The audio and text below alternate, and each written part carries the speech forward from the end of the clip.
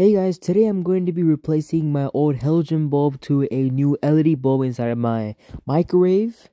And now by adding this new bulb, it will be much more power efficient, more brighter light, and in turn reduce your electricity bill. So let's jump right into the unboxing. And this is what the bulb looks like. I have the Amazon listing right over here. As you can see, that's what it looks like. Now upon opening the box, you can see we have the light bulb right over here. And as you can see, it looks pretty awesome, and you have multiple colors to choose from, like daylight, natural, warm white, whatever you want to choose. So you have all sorts of options. And yeah, if you are willing to purchase this, I will also have the Amazon link down in the description box below, so please check that out.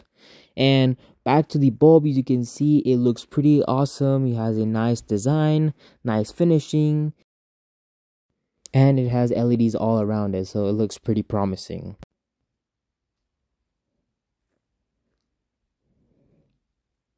And since this is a 2-pack, it also includes another bulb just like this. It is similar to the first one, as you can see. Very nice design. Now let's take off the glass lid underneath our microwave.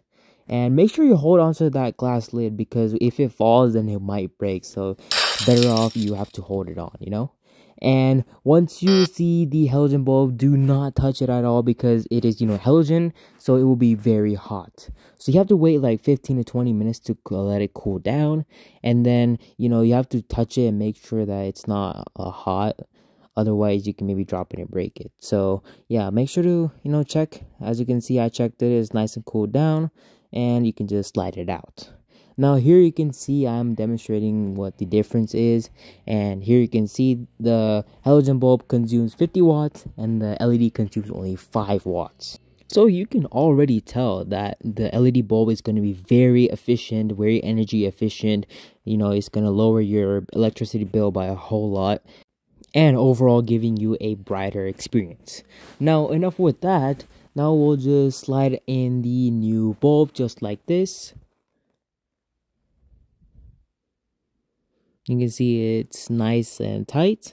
And now we just screw in the glass lid. And now let's test it out. And wow, that looks pretty amazing.